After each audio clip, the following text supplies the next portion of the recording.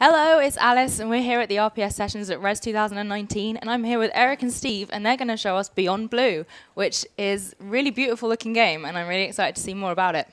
So do you want to tell us about Beyond Blue? Cool. Thanks for having us, by the way. Thank you for being here. We just didn't get off the couch from the last one. So Beyond Blue is a game that Ally Maki is developing in partnership with the BBC.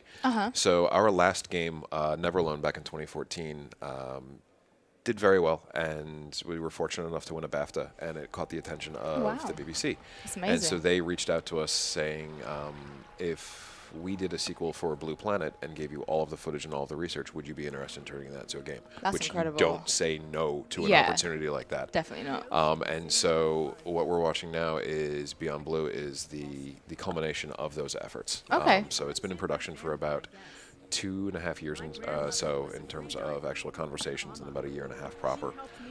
What you're doing is playing as Mirai, who is a deep water, underwater researcher and explorer. Okay. And so she and her team are called to the South China Sea, and they need to figure out what some of the unusual biological activity that's taking place there. Okay. And then swim around discovering, make a couple of choices. There's a very narrative-driven game, and so the choices that you make will actually impact things as you kind of swim and go through. That's really cool.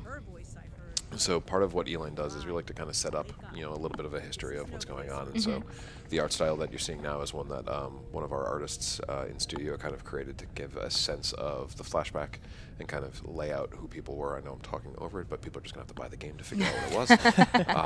And that'll be perfectly fine.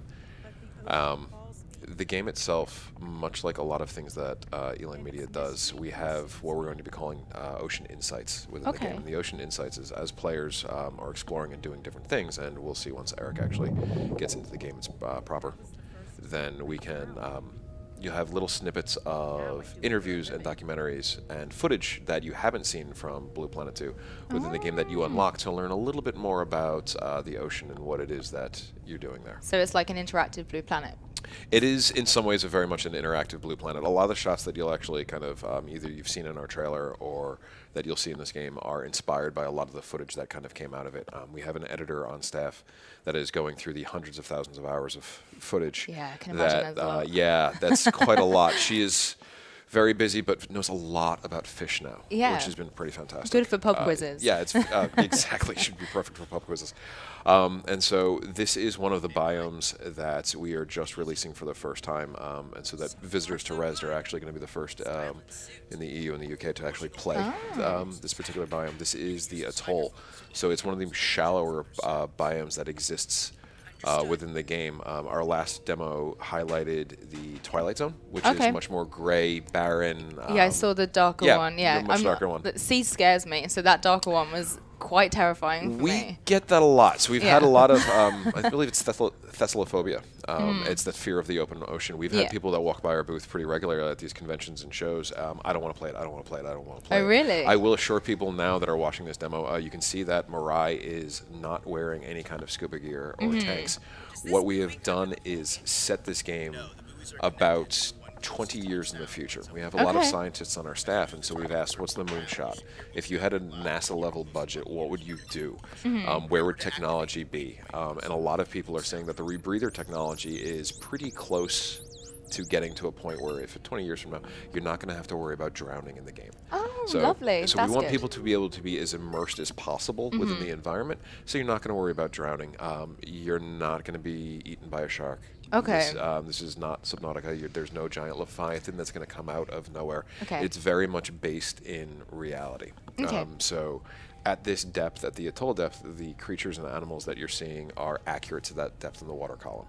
The last build that you saw, the creatures that you run into there are accurate. We also do have the Midnight Zone, which is way easier for our graphics guys to render because it's black. That you'll be navigating via bioluminescence. Well, in that one, I will fully admit is a little bit creepy. You're still not going to be put in any kind of danger because we don't want people to get pulled out of that particular immersive experience.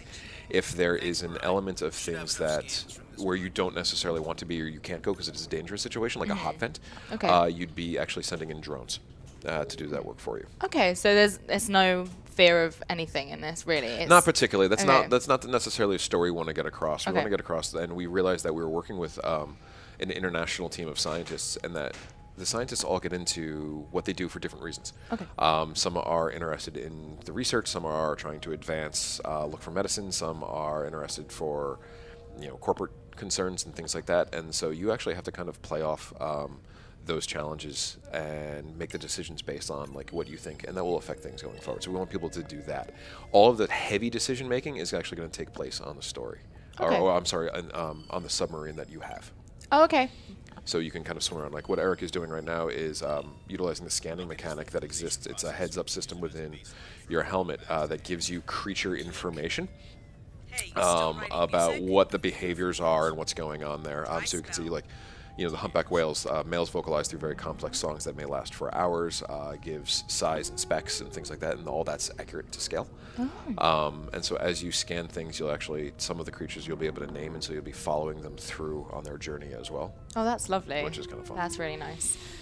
Yeah, I love nature and I love animals, but the like unknowing of the ocean is like really quite well, terrifying. and we know more about the surface of Mars than we do about the depths of the ocean. Yeah.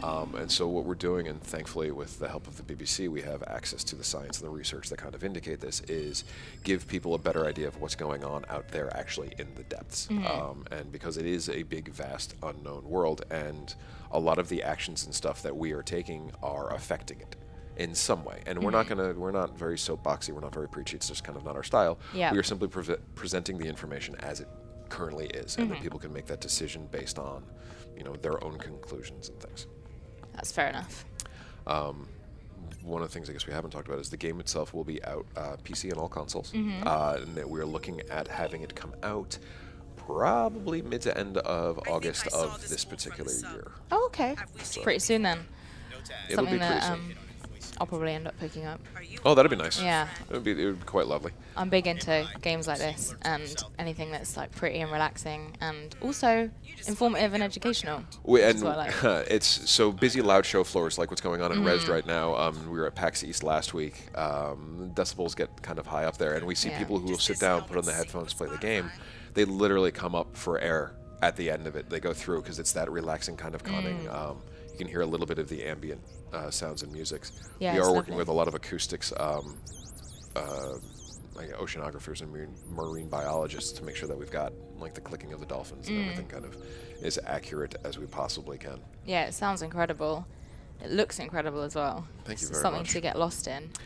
We try. The game itself will probably, we're looking at, I'm going to guess like 7 to 10 hours. Oh, wow. That will really kind of depend on things that might get shrunken down based on how we actually kind of change out some of the mechanics. This is only the second demo that we've done. Okay. And we are a small team. It's about 7 people that are working on this one. Oh, really? Yeah. Looks really nice. Thank you very much. So, what else do we got, Eric? Anything? Feedback? Yeah. All right, solid.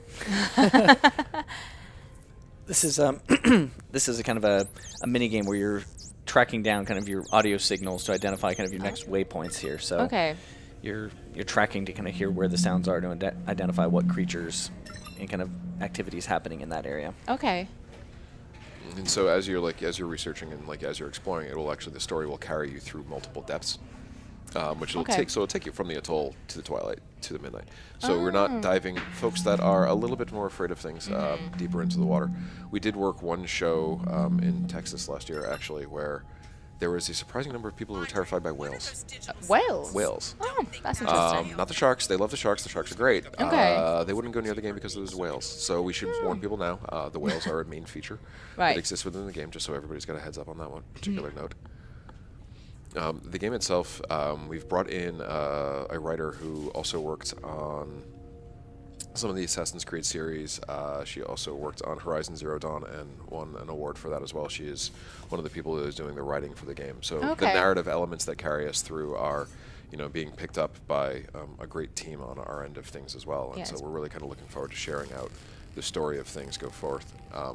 This scene in particular that we're looking at is one that was directly inspired by the footage that we've gotten from Blue Planet 2, is they had caught dolphins kind of playing and passing things back and forth and basically playing catch with themselves. And so we wanted to make sure that we were kind of, covering all the bases of what's being discovered and things like that. Yeah, we've that's been really lovely. Extremely fortunate in that partnership with working with producers from, there was an episode of Blue Planet 2 called The Deep.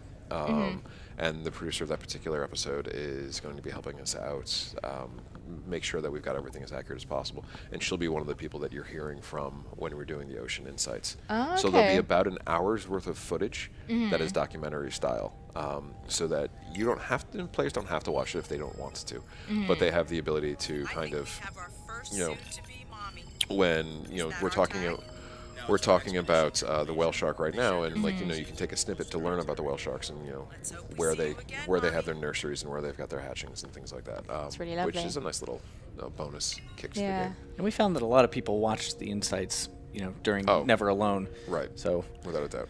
Oh, okay. very, very popular part of that game.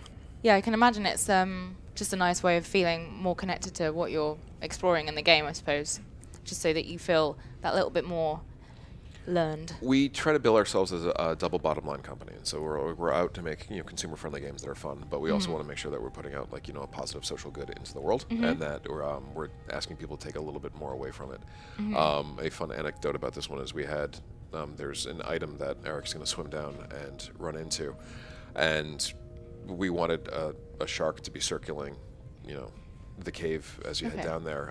We went back to our devs and they gave us an entire school of sharks swimming around. Oh my goodness. So they are having a great time with it as well. We've got an amazing artist on the team by the name of Kyle, who's doing all of the art of all the fish. He's researching everything down to the exact detail, working with our on-staff scientists as well to make sure that they're accurate.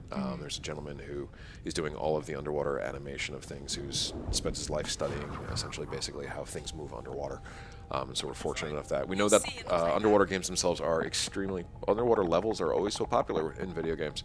So we figured that we were taking a little bit of a risk doing this, but with things like Subnautica and Endless Ocean and others. And Abzu. And Abzu, Yeah. exactly. That people are getting used to thinking more three-dimensionally in the space that they exist within. Yeah, it's kind of nice having a game that's like this, that is realistic in a sense of it's completely modeled on everything that's real life, and you're completely taking a massive interest in it all, and you're probably all going to be massive ocean fanatics by the end of it. Oh, I think a lot of us are at the moment already, and then it is we don't necessarily need to over-exaggerate anything. The world that exists within the depths that we haven't necessarily seen and explored is wild and weird enough that we have no need to kind of, you know, expound upon it. We can just show things that exist as they currently are, and most people won't believe that they are true. Yeah. Yeah, that's it's kind of why I love the ocean, kind of why I hate it.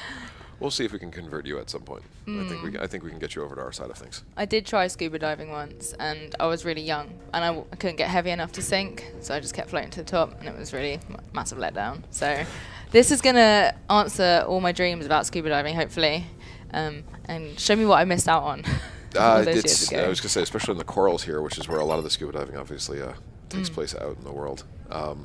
We recognize that a lot of the coral right now is unfortunately suffering from bleaching and things like this. This particular zone doesn't necessarily, and thankfully isn't impacted by that. This is it's a slice of the South China Sea. Okay. There is a phenomenal amount of human activity that people are experiencing there, and or that the biological activity is kind of running into, and you're seeing groupings of animals that you don't necessarily find anywhere else in the world taking place there, which is why we put our game in that particular locale. Okay. And so the sperm whales that you see on screen now are kind of one of the main characters within the game as well. And so you'll be tracking some of the lives and livelihoods. We're realizing, scientists are realizing that they've got way more complex social patterns than we even realized. Okay. And so you're sort of going to be exploring a lot of that communication, that interaction, and how they interact on a one-to-one basis. She's not here. Maybe she's there. And so you're swim by a juvenile as we speak. Can I override the scanners so it lets me scan them again? Yeah, it's pretty epic, actually. It feels very immersive, which is nice. Thank you. That's fantastic. That's what we've sort of been trying for. I mean, these are the largest predators on the planet with the largest brain as well, and it's incredible to see. Yeah, it is. It's just something that you don't expect to see like close up, and it just feel like there's a lot of love and a lot of attention to detail in it, which helps make you feel like you're actually being able to explore it yourself, which is nice. We do appreciate that. That's definitely nice. We're trying. Can you send the sub to pick me up? I'm done for now. Cool. It's lovely. Thank you. So thank you so much. We will hopefully, if you're here at Res, go and check it out on the show floor. And if you're not here at Res, then pick it up in August. Yeah, pick it up in August. You can find us at beyondbluegame.com Cool. and visit at Beyond Blue on Twitter. At Beyond Blue Game Beyond on Blue all Game on social Twitter. media channels. Perfect. Thank you so much for joining us today. Thanks It's for been having lovely us to again. meet you. It's been a pleasure. Yeah, thank you.